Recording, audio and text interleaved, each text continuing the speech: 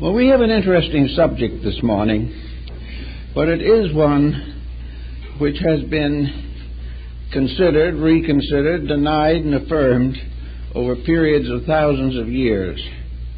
Apparently, we are all confronted with the mystery of solving more or less completely the major issues of life.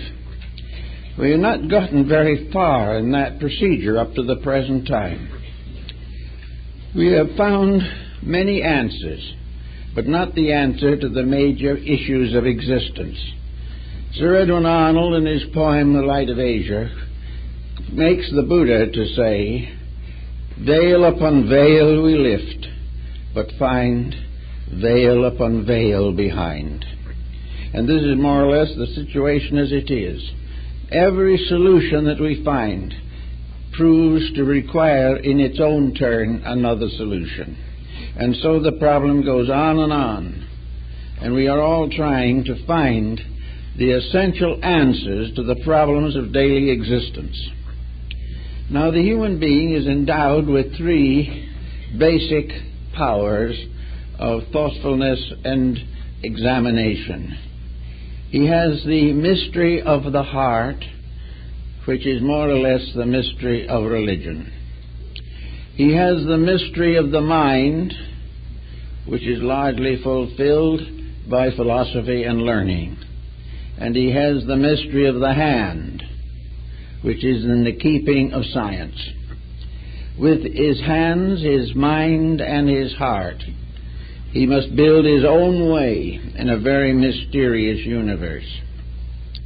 Actually, as we go along, we hear a great many different opinions today about some of these issues. But still we must face the fact that we must find some basic convictions. We must get things down to their roots, dispose in one way or another of the many layers of fallacies and theories and conflicts which have built up in every level of our education and our spiritual culture. We see, for example, that today our religious world is in a very bad condition. All over the world, members of religions are fighting their own members, and also the members of all other religions. We find that instead of the religion of love, which was brought to us by the great world teachers, we have a theology of conflicts. We have a series of, we'll say, misunderstandings, which are built up to massive proportions. Every day now, some small group finds a reason to hate some other small group, and the large groups hate the small ones, and it goes on in a great problem of conflict for control, for domination, for possession of the life of the individual. In our religious life, our conflicts go back to a very basic point. What is religion? Is religion one of the many conflicting creeds, or is religion a totality in itself? Is religion a basis upon which to build a life? Are all these various religions merely translations and interpretations of one eternal faith?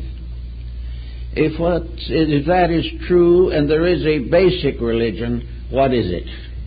How can we escape the conflict of sectarianisms and persecutions and inquisitions if we are in the presence of a faith the purpose of which is to make our lives better and bring us closer to an ideal way of existence? What is the problem of these religions? Why can they not get together? Why are the creeds more important than conduct?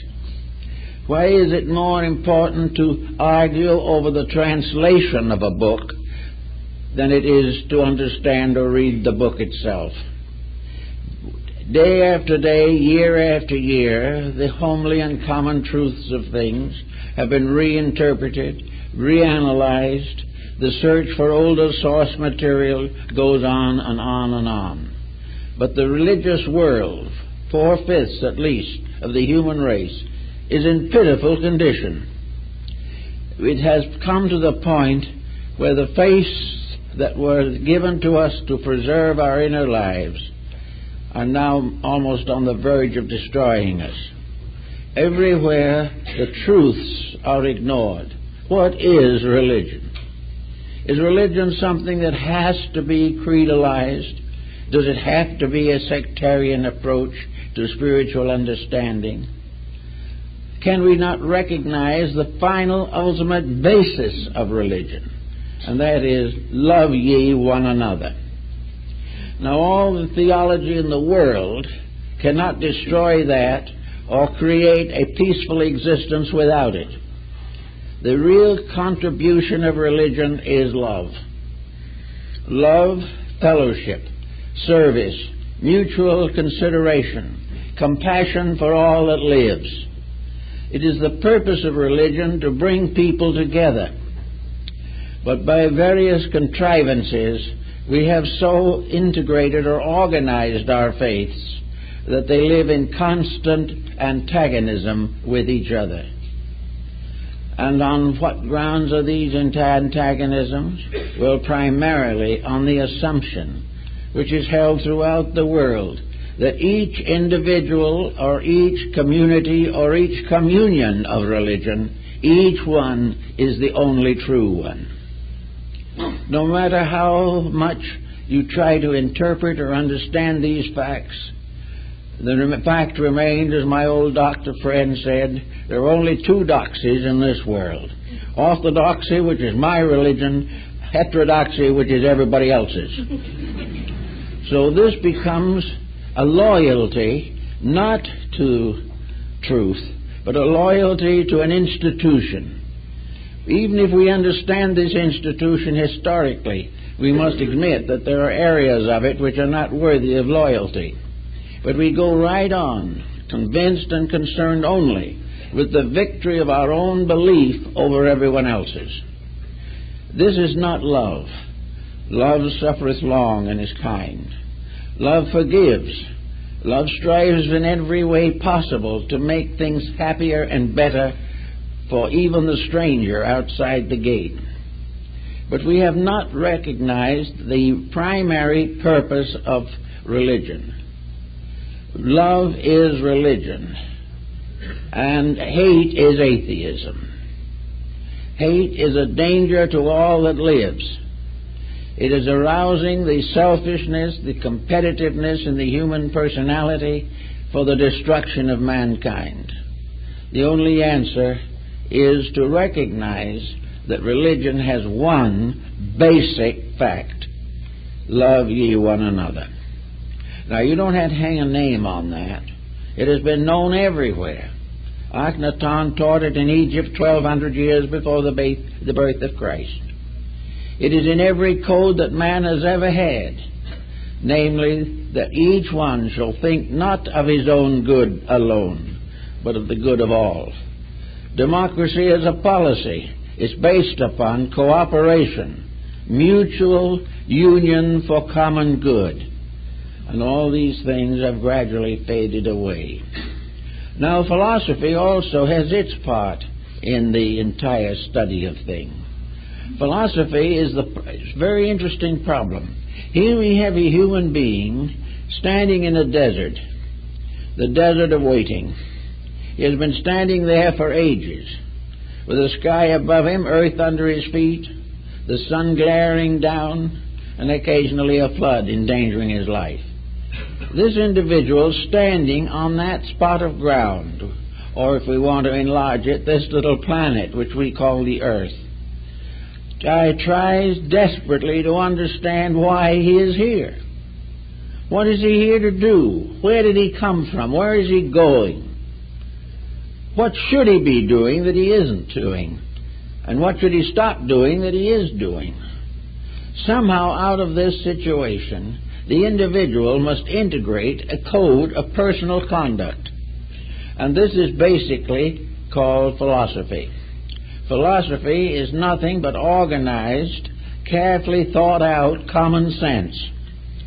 Now, the man standing in the desert, or each of us standing where we are, our philosophy is not and cannot be absolute. We do not know more than we can understand. We do not understand more than we are. But all the way along, there have been provisions made to help the individual to improve his own conduct, to increase his own skills, and protect himself from the natural dangers of life, and to build towards some kind of a future. There is a maturity for mankind. But philosophy today is not much concerned with these problems. It is a series of intellectual squabbles. It is what Voltaire calls learned people throwing three-legged stools at each other's heads.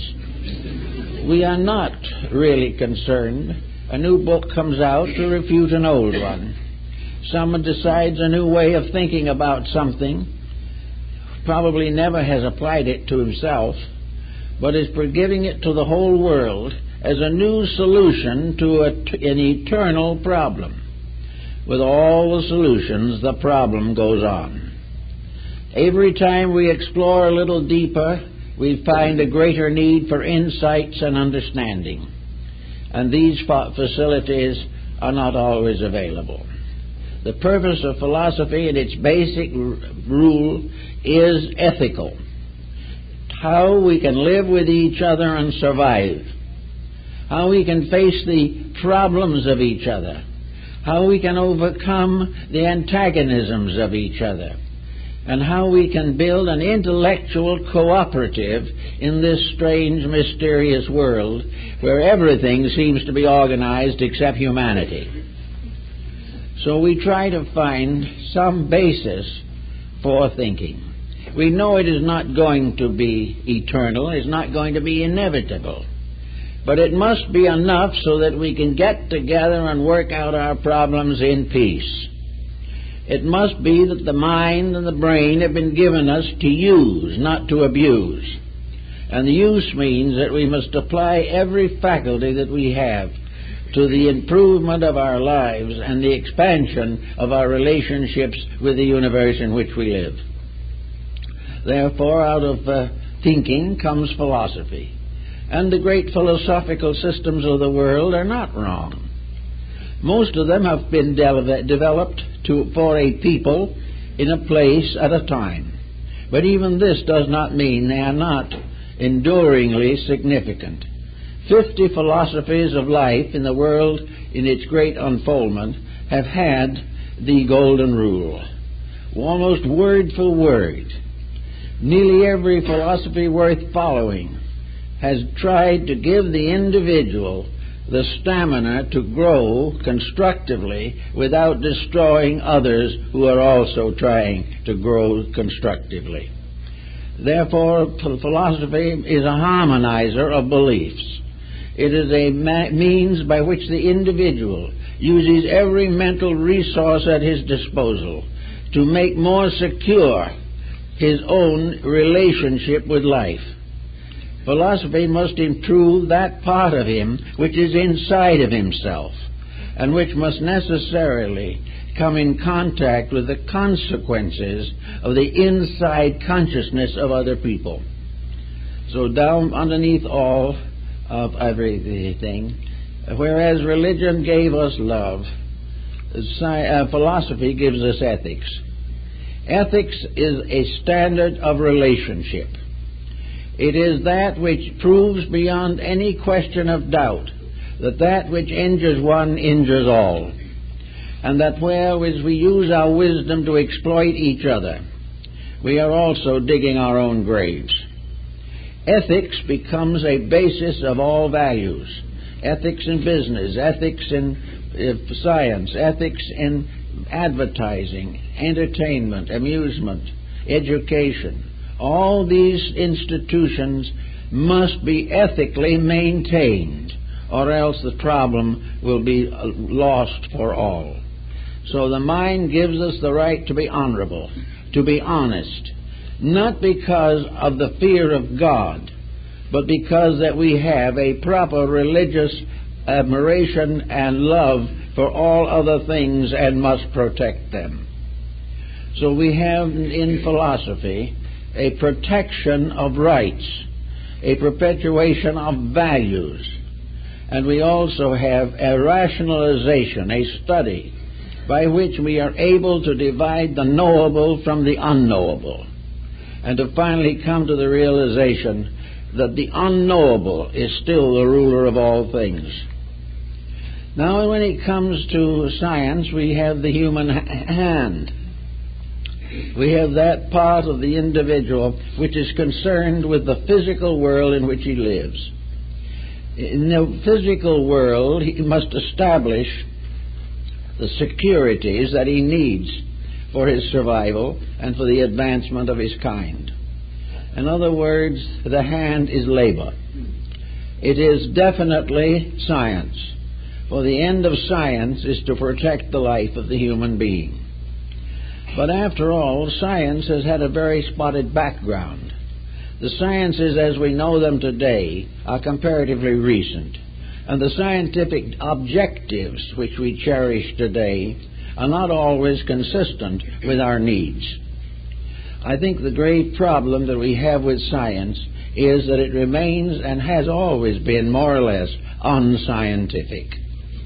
It talks about science, but a science that ignores the problem of human life and tries to explore the heavens has missed something.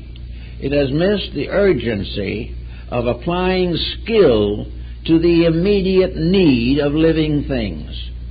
Now, there are some areas in which science has made very valuable contributions, but the whole theory of science seems to be based upon the assumption that out there everything is mystery. And in order to be able to do the ordinary jobs of living, we must solve this mystery, this abstract, this absolute. We must try to discover, if we can, the eternal cause of existence. Well, as far as that's concerned, science has more or less given up.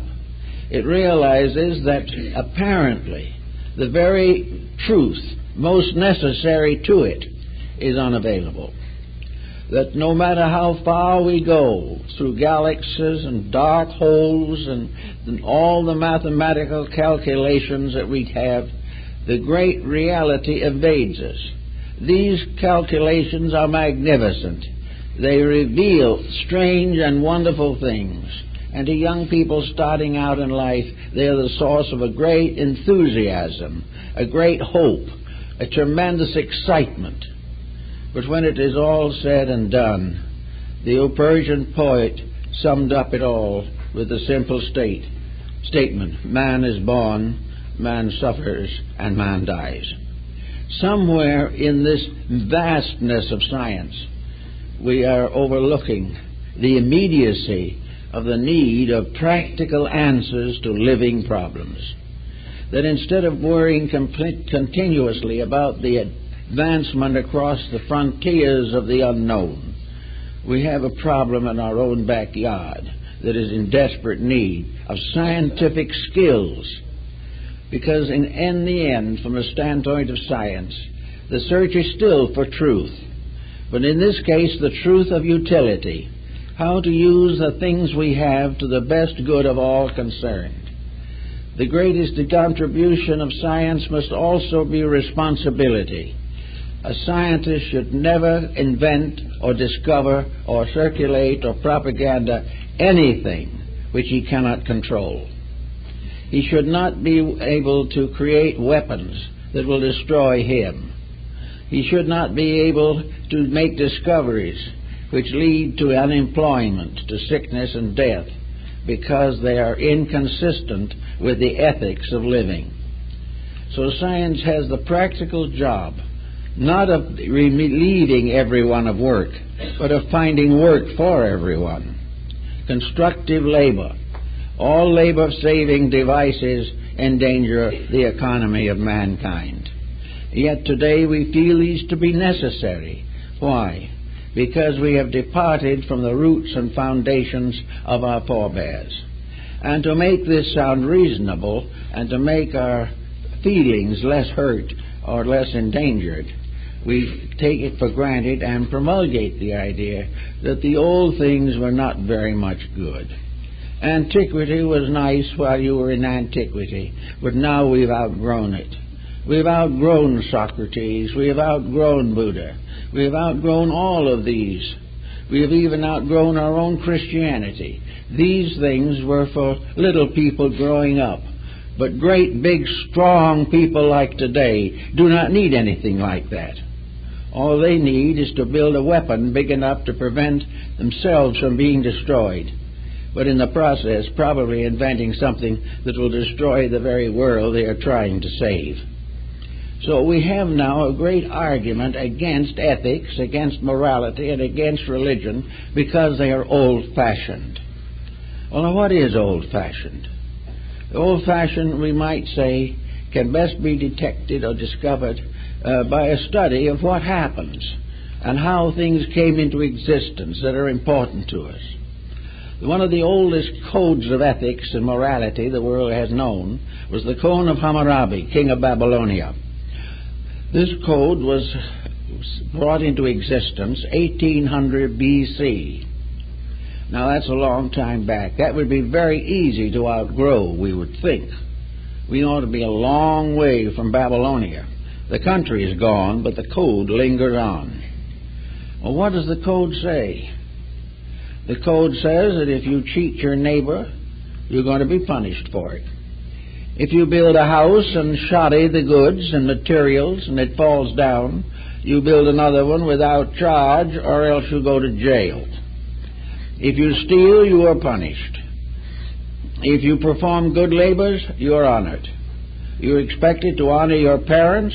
You're expected to honor society and keep the rules of society, protect and raise your children properly, and live a good, solid, serious life without too much alcohol. Now, this is what they believed 1,800 years before the beginning of the Christian era. Well, you can see from the very statement that it was very impractical. It was against all of the best rules of competition. It would prevent miscellaneous characters from gradually controlling the world by finance alone and defending the finance with heavy artillery and bombs. Oh, that is so ancient. We have outgrown things like that. We have outgrown the dignity of the home. We have outgrown the dignity of the respect for parent. We have outgrown the love of labor and the realization that God likes people who work. Now God rewards people for not working. All this was very prehistoric.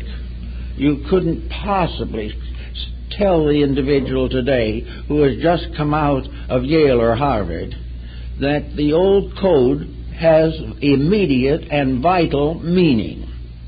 Well, a while after that came along one of the greatest thinkers of antiquity, Akhenaten, king of Egypt.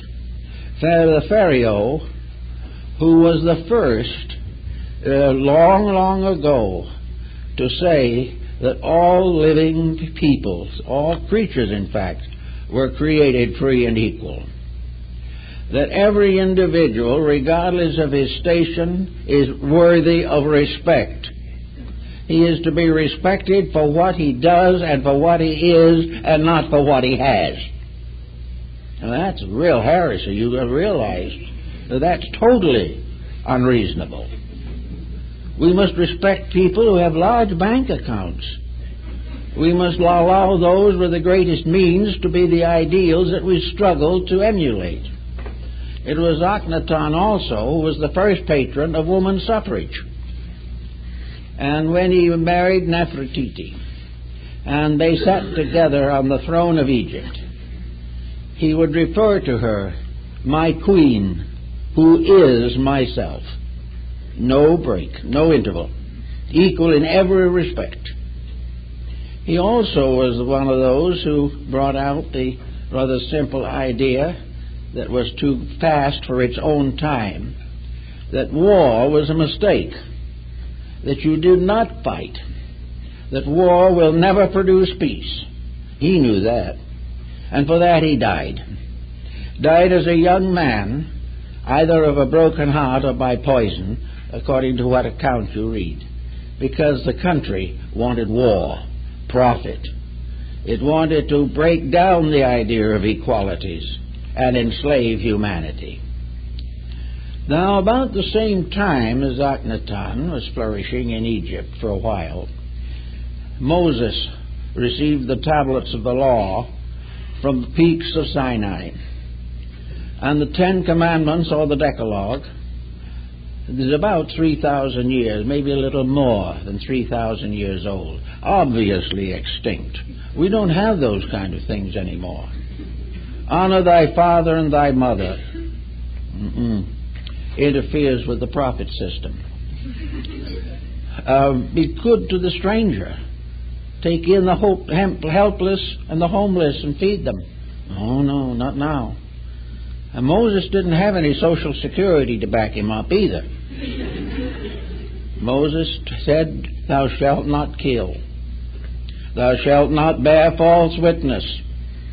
All these things. But that was 3,000 or more years ago. And they tell us now that we shouldn't pay attention to those kind of things. We've outgrown them. And we've outgrown them so far and so fast that we are in desperate condition from the pressures that we put upon our own personalities. The first Christian code was that of Justinian. And it added to the other factors, elements, certain graces of the Spirit, certain new dimensions of human idealism.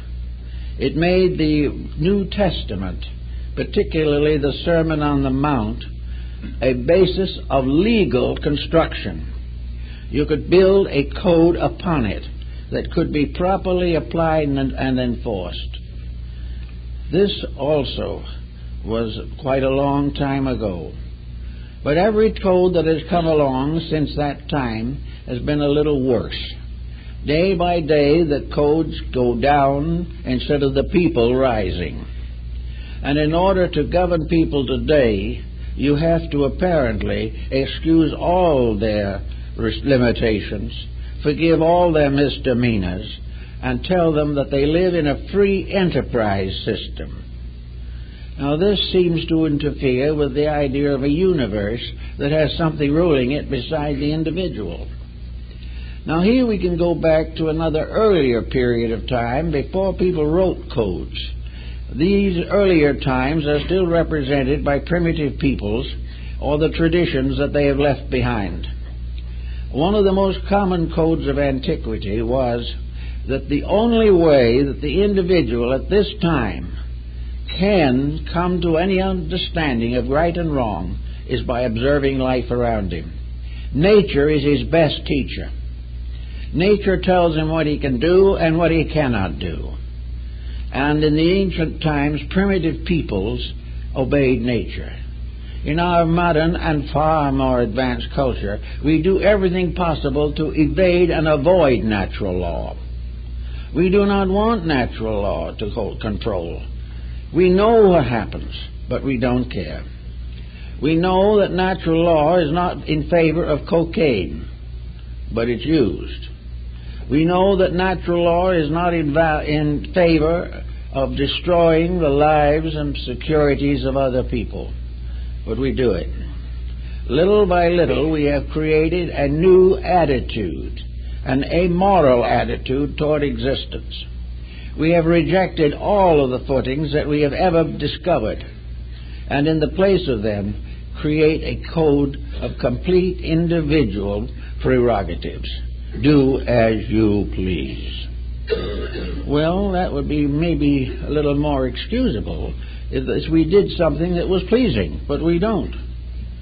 And we find ourselves little by little bringing down all of the principles that once inspired us and making them servants to our ambitions. We make virtues out of our vices instead of trying to correct them. Yet we live in a universe which we must face sometime. We haven't solved it. We have not been able to bribe the infinite. We have not been able to place one of our own kind on the throne of heaven. We do not know how to administer ourselves, but all-wise providence has also given us such limitations that there are only certain mistakes that we can make. If we knew of more, we would make them also, but fortunately we don't know all of them. But here is a world that we're looking for basics in. And here we have a whole world of object lessons. We can go to every part of the earth and find out the truths of things. We can sit quietly and watch, even on television, a great many things that are essentially true if we want to think about them, or untrue which we should know about. And yet, with all these things, the individual makes very little effort to change himself.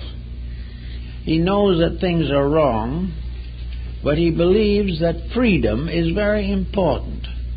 He has come to the conclusion that freedom is the right to do wrong. It is the right to do as he pleases. But then, if he was scientific, he would know this is not true. There isn't an atom that floats in space that is free. Everything is under immutable energy principles and laws. And man is also under these laws, and he has tried from the beginning of his existence to wiggle out from under them. He has tried to create a human code of existence that will hold and survive in a divine world of immutable principles. At least after all these ages, we have reached a point where we can contemplate something of this immutable world in which we live. We begin to realize that somewhere out there, where we do not know, but we're not going to find it out where it is by means of space flights, because these things are all on a level. They are part of a physical experience of enlargement, but the answer does not lie in the physical. The answer comes through the physical, but from a source much higher than itself. So we are looking for peace in corpuscles and in atoms and molecules, when we can only find it on an entirely different basis. We have to recognize gradually that the foundation of life is something that we build with the heart, the mind, and the hand. Build it ourselves. Build it through our own conduct. Most all mystics from the earliest time have held it to be true that growth is the basis of enlightenment, that the individual must come to a higher state of understanding because he has achieved a higher state of conduct. Now, this is one of the problems that has been known from the times of the Greeks and Hammurabi and the pharaohs of Egypt, and back even further into the mysteries of the cave dwellers. Namely, that to be better, you must do better.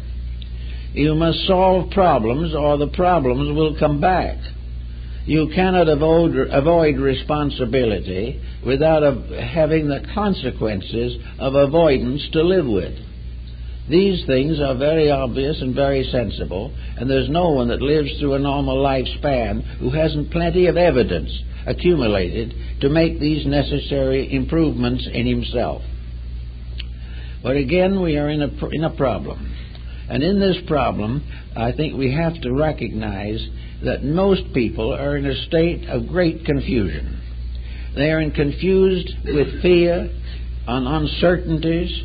They are reaching out for solutions, but the solutions, for the most part, are problems in character and integrity, and these are not yet the dominant approach to the solution of difficulties. We are looking for an answer to a world that seems to be crumbling around us. And in this state of things, fear moves in. This fear leads to neurosis. And this neurosis leads to a whole complex of psychological conditions. The individual, frightened to death over the problems of the day, discouraged and variously afflicted by the competitions around him in life, is looking for peace of mind, peace of soul, peace of living. And he doesn't know where to find it, and he doesn't know how to find it. Now, out of all of this also, we have another phenomenon coming along. These disturbed, uncertain, mostly anxious people, in whose personal lives difficulties are piling up, are developing internal hypersensitivities which can break through a series of psychic phenomena. This psychic phenomena has been the problem since the beginning of history. And there's no denying that some of it is genuine, but there's also no way of denying that much of it is an escape mechanism of a troubled mind. And where this comes along, the individual is apt to find that he is self-deluded and that he is also escaping the real fact. It is easier to hope to dream one's way to enlightenment than it is to sit down and take care of the problems that are causing the trouble. So to get down to basics, growth is a matter of improvement and control and discipline. It is not a problem of hope and expectancy and various escape mechanisms which look as though they might make life a little more comfortable, but in the end generally make it more desperate and dangerous. Actually, the internal life is part of a divine plan. It is true, as it was in the days of Egypt and the Grecian philosophers, that those who are able to improve the standard of their own personal living are the ones who are keeping the rules and therefore capable of having a good religion, a good philosophy, and a proper activity to keep the hand well occupied. So the problem is, do we want to fool ourselves again? Or do we want to accept strange abstractions that mean nothing in daily living? Are we going to follow out into some starry mystery world beyond when we can't live decently here? The thoughtful person, again, is looking for basics, looking for foundations upon which to build and gain for himself a proper form or pattern for daily existence. So we find always that the individual has to work his own life into a pattern of consistencies. Wherever so-called mystical experiences arise without proper discipline of character, there is danger.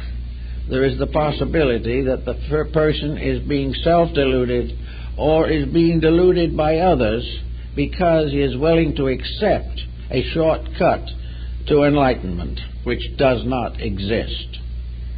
Therefore, we start in on basics. We have to earn the ability to use them. Our basics in religion come very simple and very easy. Religiously, the beginning of religion is religious conduct. The individual who lives the religious life will receive the consolation of an internal religious adjustment. If he earns an inward enlightenment in the field of religion, he will receive it. If he does not earn it, he must take second-hand hope from others who may not have found it either. So I think they have to take into consideration immediately that all solution is a matter of growth. It is not a matter primarily of what society is doing or institutions that are being built. It is primarily the individual correcting his own mistakes. And by correcting his own mistakes, increasing the area of his insights and understandings. When the person has found a proper level of internal adjustment, then he can read with benefit. Then he can study with success. Then he can study any art or science, trade or craft, and unsoul it from within himself. He can be a carpenter, but he can also be a mystic carpenter. And a mystic carpenter does not mean that the carpenter starts to build houses in the abstract elements of space. He builds the house right here, but he has within himself an insight as to what it all means. And like the Essenes of the Holy Land, who were carpenters by trade, he builds, put the best he knows into it. Everything he does is a masterpiece from his own heart, because it is through building homes for those who need them that he worships God. All constructive labor is worship, and labor without worship is very little reward, and very often leads to a shoddy and inadequate relationship with the jobs at hand. So religion is work. Religion is doing these things in everyday existence. Religion is the individual who worships by keeping the integrities of life. He worships by caring for his children. He worships by maintaining the ethics of his community in every way that he can. He worships by being honest in his weights and measures. He worships also by forgiving his enemies. He worships by meeting every responsibility that is normal to him, growing through the fulfillment of proper activity rather than the effort to avoid or evade it. All avoidance and evasion is contrary to natural law. So natural law stands there, and those who have worked with it, those who have really gotten together and made a real good job of it, have found that nature is with them. They will find, and always have found, that the only way to be happy is to keep the rules. And the rules were not made by men, and most men-made rules are not very good. So we go on then and we say religion is the problem of living every day as we should. Now, no one is going to be perfect. It is not expected. But it is expected that every individual will make a good try. And by making a better effort, will become more capable of understanding what religion really is. The person who has no interest in living it cannot possibly understand the meaning of religion or its importance in daily conduct. Therefore, we try in every way that we can to make worship manifested in works, and that everything we do well glorifies that power that does all things well. And when we keep the rules of the universe keeps us. Now, another angle of the problem comes into, we'll say, education. Now, here we have the mind at work. Now, most people are ruined, more or less, mentally, by the attitudes of their parents and ancestors. The family mistakes are carefully passed along for fear that somebody might outgrow them. It is necessary to keep the feuds alive. And you know that as that goes on, more and more people are more and more unhappy. What is the purpose of education? Well, it's very obvious. If you take the right course in the right school, you can probably become a millionaire in the course of time. You will also be dead in the course of time. And the millions that you have will go back to the government. And the only one that really aids or gets anything out of all of this struggle is the tax that you pay the government. But actually, the problem is education should and must sometime recognize that it is related to the individual learning to live constructively. A person who has a good education has found an outlet for some ideal, dream, hope, or aspiration within himself. He is coming to learn the tools of his craft or trade. He is a builder, but he has to learn architecture. He is a mathematician, but he has to start with the multiplication table. He wants to make great pictures or write great music, but he must start and learn the skills to do it. And when he has those skills, he must use them according to natural law. He must not profane or corrupt anything of beauty. If he does, he damages himself. He must never sacrifice quality for profit, or he will destroy his own ethics. And when he destroys enough of these ethics, he does not know what to do next, so he goes to narcotics or alcohol. Actually, each person who learns a profession or a trade or a business career is earning a way to use his religion. to use the divine overtones within his own nature. Education must include all of the basic elements of religion. It must include the golden rule. And no individual who does not learn to forgive his enemies can ever consider himself to be truly educated. He is learned and schooled, and he is going to be in the same trouble that the learned and the schooled have been for ages.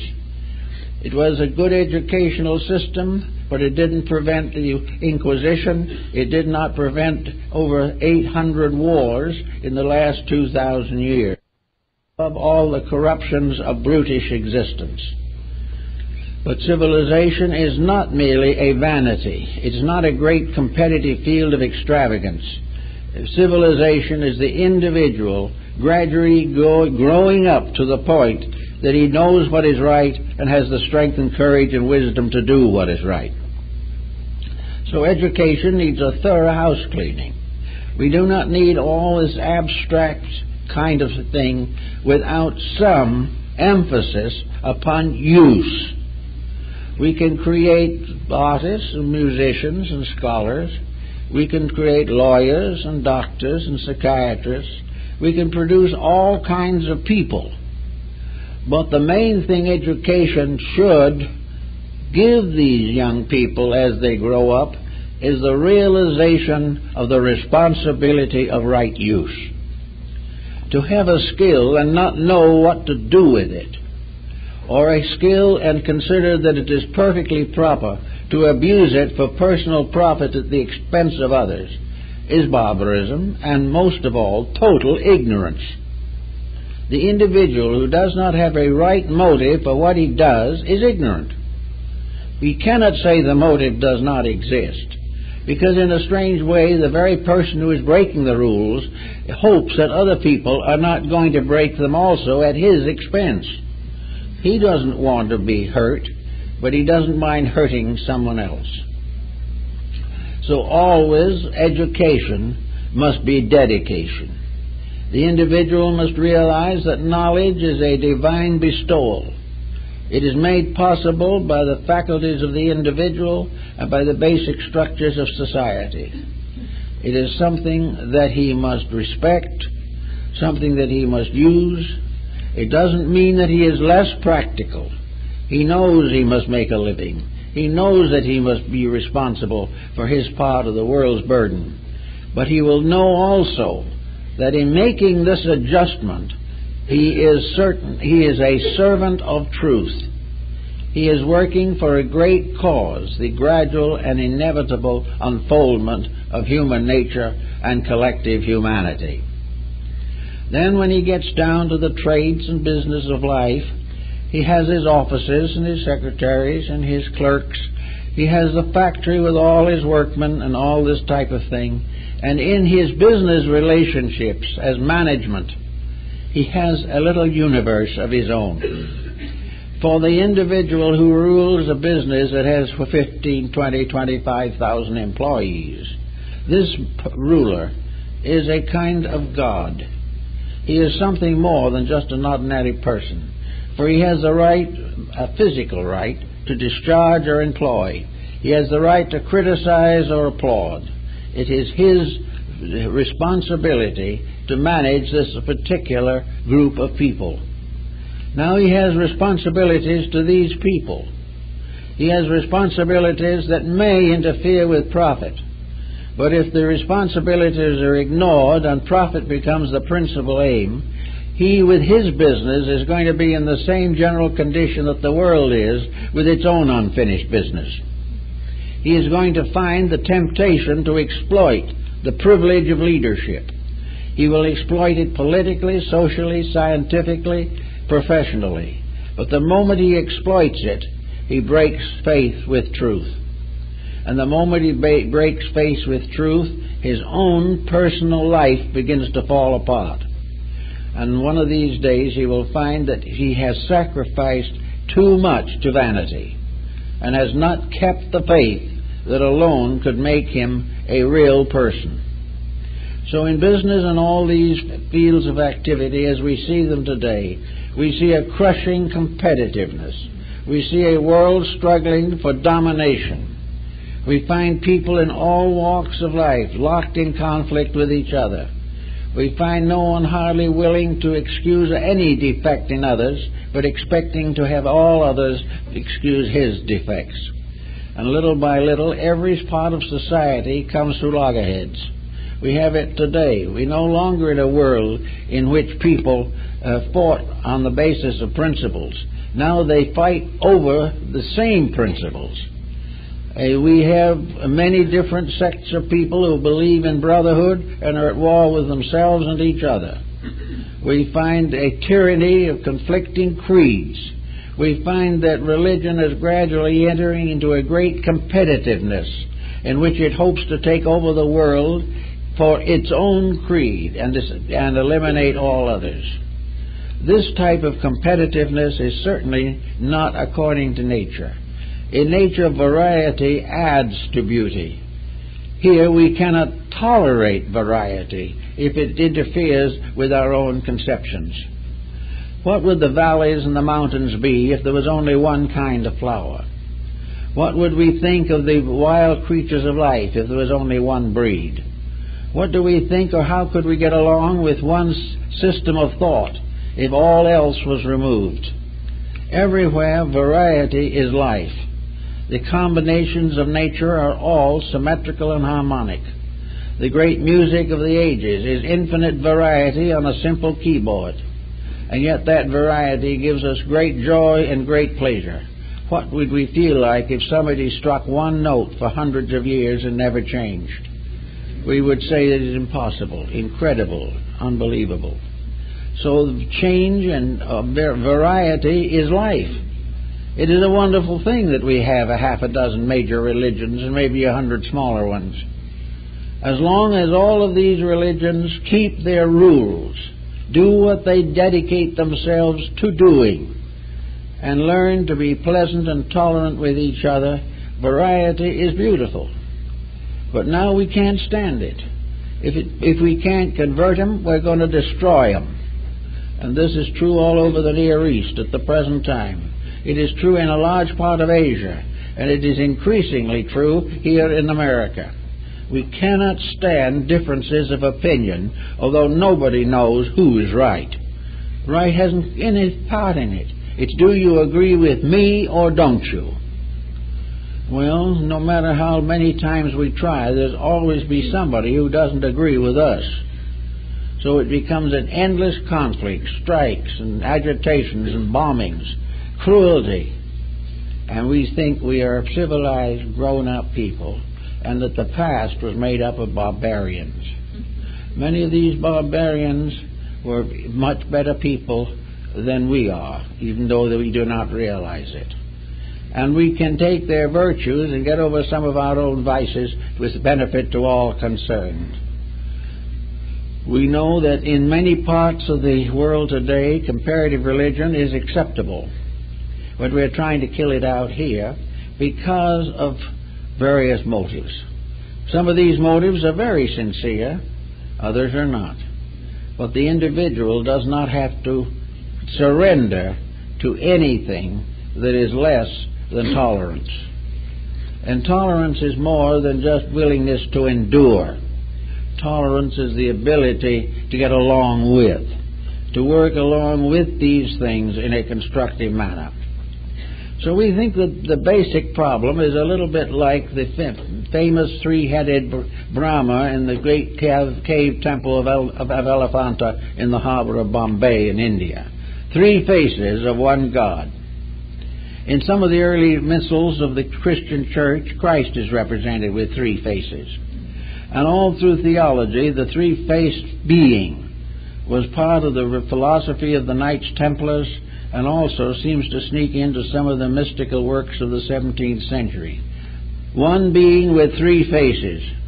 In fact, this was one of the great problems of conflict in the early church, with the various conventions trying to decide how to solve the problem of one in three or three in one.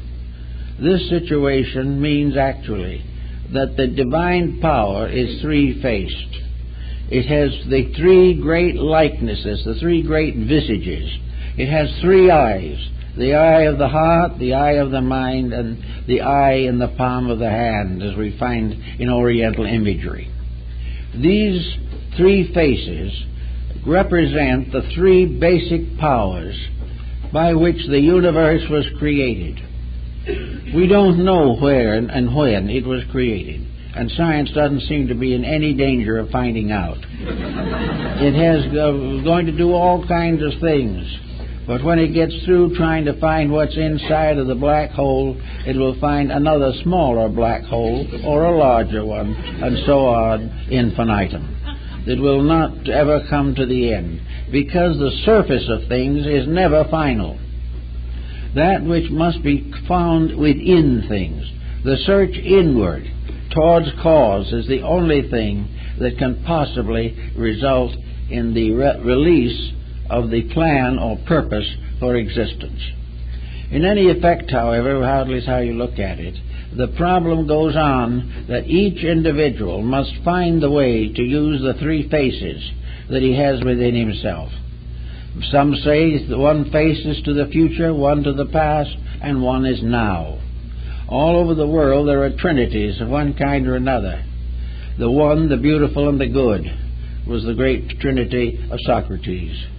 There is always this threefoldness of things, this three levels of thinking, of feeling, of being, which must be brought into harmony. The hand must be trained to do the will of the Spirit. And the will of the Spirit does not mean to use it to knock down somebody. The problem of the hand is also the skills to create beauty, to make those things that are necessary to human good. The hand that holds the hammer is also the hand that holds the pen, writes the books, writes the songs, plays the instruments. All of these things are labors of the hand. And these labors must be taken hold of, they must be studied, they must be worked with until the hand becomes an instrument of universal good. The good in each of us must express through the hand, because there are certain things that cannot be done except with the aid of the hand. It is the hand with which the Good Samaritan must raise up his brother. The hand is the hand we shake hands with, even though at the time we do it, we may not know what we are doing. In the early days, handshaking was a very interesting thing, and maybe this has come down to us also, more than we realize. In the ancient days, men shook hands, and they shook hands with their right hands to prove they were not holding a weapon. In other words, the handshake was a symbol that the individual was not planning or aiming to hurt the other person. He was not going to cheat him. He was not going to stab him in the back. He was not going to hit him. He was going to prove conclusively that at that moment amity existed between himself and the other person. Now, when we shake hands today, I wonder what it means. I wonder if we're sure that the fellow we shake hands with is not going to foreclose the mortgage the next day. It doesn't mean anything now. It is simply a gesture. But it had originally just as much a real meaning as any mudra or hand posture of religion. It was a symbol of brotherhood, of fraternity, of trust, of peace, and cooperation. And while it had those meanings, it was significant. Those meanings should come back. If they do not come back, the handshake means nothing. If it does not seal a cooperative relationship, it means nothing. The same way with all of the labors of the hands. Everything should have some use for it, some goodness in it. And the hands that are clasped in prayer are only acceptable to the Most High if those hands have worked for the good of mankind. We give our hands to God in prayer, and in so doing rededicate them to the universal labor of human betterment. It's the same thing with our minds. We have minds, we have all kinds of thoughts. Some of them are not anything to brag about, and some are really quite noble in their way. The great sermon, the great poem, the great literary epic the great book on philosophy or theology. All these things are products of the mind in action. The mind's purpose is to be dedicated to the advancement of the common good. The mind has to work out a whole series of decisions in itself. It must realize that it can contribute humor and happiness, that it can make life easier by properly addressing a need. We also find out that the mind is the better for the wider knowledge it possesses. But knowledge is not necessarily merely book reading. The great knowledge comes from daily living. Paracelsus said those who would read the book of nature must walk it with their feet. The kind of knowledge that we find in Bacon's essays is a knowledge that comes from a quiet contemplation of what is real and what is necessary and what is good. It is a sifting out of things that are useless. It is the ability to curb the tongue when it might otherwise say something that is unpleasant. And of course the mind must never prevaricate. It must never lie. It must never bring false witness. It never swear to something that is not true. Nor should it try to sell inferior products by a big advertising program. All of the great industrial activities are keyed to mind, but a great many of them are a use of the mind to exploit the lives of other people. We can protect ourselves against this, and we can try in our own lives, in our own ways, to use the mind always for as much good as possible. That we use it to think things through, that we use it to decide how we can serve others best, that we can use it to remind us of jobs and duties, responsibilities, and most of all that it is an alchemist by means of which all responsibilities can be transmuted into opportunities. All these things are parts of the mind's labor. It must gain all knowledge that it can and use all that it has gained for the common good of all that lives. This was another one of Bacon's thoughts. Also, we come now again back to religion. Religion in a mysterious way is the sum of everything. Religion to each nation, each generation, each people has been a little different. But it is always the supreme over thing. Very few have really attempted to explain it completely. We know the various forms of worship. In Peru, for example, the natives worship God by kissing the sunlight. A very abstract and unphysical approach. They didn't want to have any physical form. In the Orient, letters and sounds of an alphabet take the place of figures in the worship of deity. But what is the real answer to it all is this strange sense that we must have, which is the basis of an appropriate humility towards everything of life. We are in the midst of mystery. We have not solved this mystery. It is very possible that we can never solve this mystery until we become with it in an infinite future. That the only way we can ever know deity is to gradually grow up to the understanding of the infinite power at the source of life. In the meantime, religion is the great benevolent mystery. We have given it all kinds of names and thoughts. We believe that when we pray, our prayer is heard by something. We believe that in the emergency, we are strengthened by faith in God. And that faith is faith in something above ourselves, something more powerful, more useful, more immediate. Most people of religious belief feel convinced that deity is approachable, that they cannot understand deity, but that deity can understand them. And in this understanding, they await the will of deity. And this will of deity is something that the world has loved from the beginning, and however it interprets or however we try to study it, there is an immense strength there, the only strength man has. How can he have strength in institutions which he will sometimes survive, or which may for a short time survive him? How can he have confidence and faith and satisfaction in situations which have no value to anyone actually, including himself? How can he substitute wealth for peace of heart or peace of mind? How can adventure and change and emotional stimulation take the place of this inward appreciation of value? Every individual, therefore, has to have this inner part of himself. And this inner part is the three-faced God. For all parts of knowledge, science, religion, and philosophy are attributes and aspects of one power. They are the basic breaking of one light upon a prism.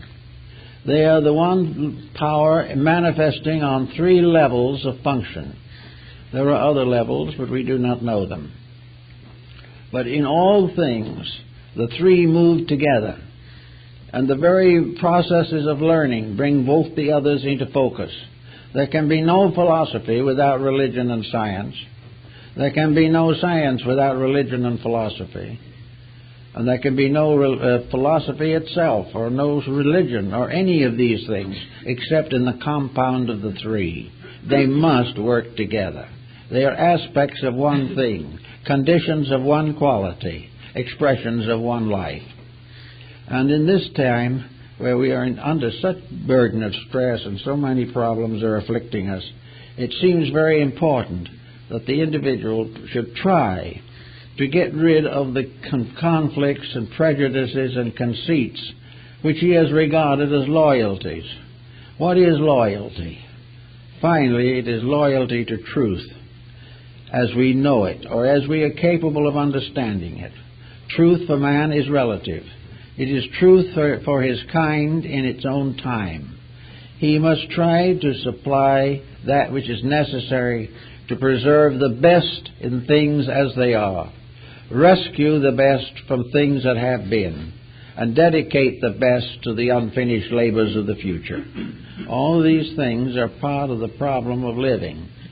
We don't want to have it appear, however, that this all adds up to a pretty heavy job, that it's something that we should approach with trepidation.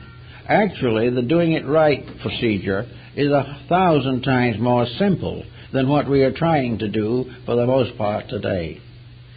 We are not really achieving in comparison to the energy that we are expending. It is very much like the problem of taxation. The taxes go up, but the buying power of the money goes down. And in all the money that we spend, we may still not be able to actually bring the necessities of life to the human beings on this planet. We can't do it this way.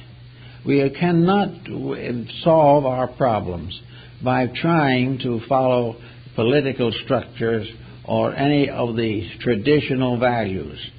The world is more inhabited now. In the time of Plato or Socrates or Pythagoras, there probably were less than 500 million people on Earth. Today we are pressing 6 billion. We have a world that is more and more indebted to a little planet that is our hope of glory and our hope of salvation. We have done everything we could do to wreck that planet. We haven't followed the Egyptians, who refer to our planet as Mother Earth and worship it as the source of all life. We don't worship the earth anymore. We're too sophisticated for that. We're too smart and too wise to pay homage to our own source of life. We are not worshiping the earth, but also we are therefore not careful of our use of what the earth provides. We do not recognize the harvest as a marvelous gift of nature, and we are not certain as to whether or not the farmer can continue to survive. All the things that would make things a little nicer, a little better, have in them an element of worship. There has to be something that we care for, something that is just a little more sacred than we have considered it usually. Our petroleum is something also that we just go out and use it. We don't realize the fact that maybe someday we won't have it. And therefore our best process would be to be wise, loving, unselfish now, and help to keep these resources as long as possible. It is astonishing, one of the great wonders of nature, that the earth is able to sustain us. That in some mysterious way, even though populations increase, they survive. And they survive because there is something more than physical structure to the earth. It is a center upon which energies from the sun and from other planets converge and keep a constant process of reformation and rehabilitation. The earth is forever producing, not only the grain in the earth, but in the clouds, the water, everything. Nature has given us a tremendously complicated and incredible boat on which to sail across the sea of life. It has given us something that no human being could conceivably make. And behind the little part of it that we see is an intricate machinery extending throughout the whole of space. We are part of a tremendous thing. And this tremendous thing is obviously dedicated to good. As far as we can see, it is working for us. It is doing for us everything that is necessary to keep us alive. Everything that nature does is constructive and productive until man abuses it. So we are going to have to recognize religion as a reformation that gives us the internal insight to stop abusing the natural benefits and benevolences with which we are surrounded. Everything is part of something good, and man is a kind of a wayward child. The individual is a little bit of a delinquent and a little bit of a perpetual adolescent, but he can get over both with a little effort. And now, in this time particularly, we are beginning to realize the facts of life. We are realizing the fact that each day may bring a new complication. We are realizing the fact that half the world today is locked in struggle to the death. We are in the evidence that the various policies and various patches we have put on world conditions are not right and are not holding. Therefore, we are now getting very close to the time when we have no real recourse, no escape from the terrible necessity of doing something right. We are going to be finding that unless we do it as it was intended, we will continue to have trouble. But if we do keep the rules, they will keep us. So now, in the middle of a great emergency, more and more people are beginning to think. They are beginning to dream of getting together and doing things. They are beginning to realize the concept that was set forth in Bacon's New Atlantis, which he said, which is America, and in which, according to his concept as a scientist, there would be a great world of progress, great libraries, great schools, great laboratories, observatories, a vast accumulation of truth-seeking facilities. He says that these truth-seeking facilities, all the products of human ingenuity in this wonderful new world, will be dedicated unconditionally to the advancement and well-being of humanity. There will no longer be development for private profit in that sense of the word, but everything that man discovers will be used to help man to grow. Now, we've made more discoveries probably in this country than all the rest of the world put together. Now comes the time to redeem these discoveries, to convert them to a great moral ethical code, to make them part of a worldwide and eternal program of fulfilling the divine purpose as it has been set in the hearts and souls of human beings. If we do this, we'll find an answer.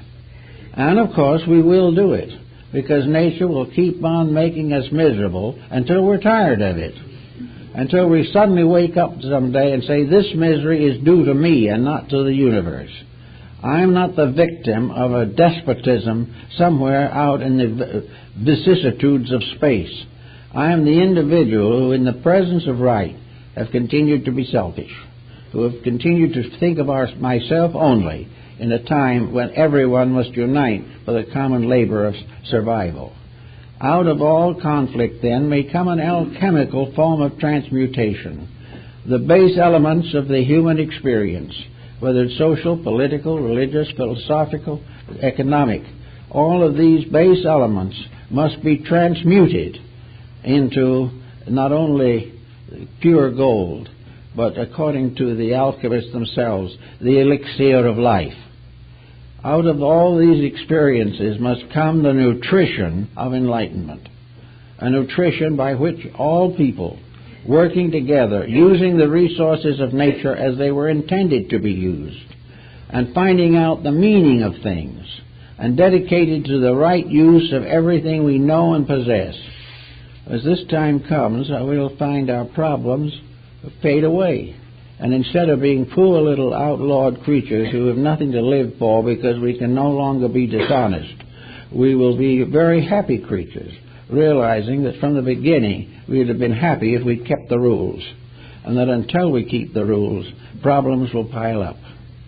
So the basic fact today is to keep the rule, to find all that we can on every branch of learning that can tell us what to do now that is permanent, what is solutional for ourselves, how to get rid of the nagging grudges and all the selfishness and bitterness and conspiracy with which we have burdened the human race. When we find the answer to that which is making us miserable, we will find that we will be happy, and that happiness is not something in which we can no longer do what we want. Happiness is now and can be in the future the magnificence of doing what we should, and by so doing, being a better world for ourselves and those who come after us. The basic problem today is to get back to the principles, to get back to the common values of life, as stated in every great religion in the world, and believed by practically everyone who has lived prior to this glorious era of enlightenment in which we believe in nothing. To get back the sinful beliefs of childhood, to get back to love as a solution and hate as something that died out long ago. When we get to this type of point in the condition in our own lives, we will find it's not going to be too hard to keep the world happy and to keep our planet floating quietly, gracefully, and peacefully in orbit. It is up to us to do these things. If we make mistakes, we must correct them. Nature is patient. Nature can absorb into itself all mistakes. But the problem of absorbing a major mistake is a little uncomfortable, and we should try in every way possible to avoid that.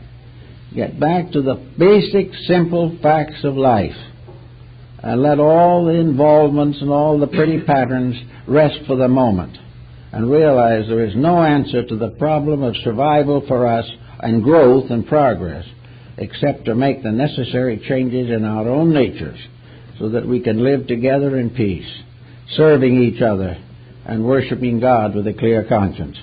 Well, that's it, folks.